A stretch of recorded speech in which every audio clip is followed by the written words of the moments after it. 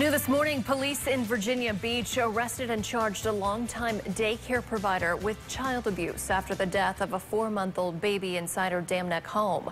Officers say Marlene Rice called for help when she discovered a baby was not breathing. Police say Rice and medics performed CPR with no luck. Investigators say they determined Rice was operating an unlicensed daycare. Police say there were more children than legally allowed to be under her care at the time. We asked her what the requirements were. She had a license, or at least we thought she told us she had a license. So I never even asked, can I see it?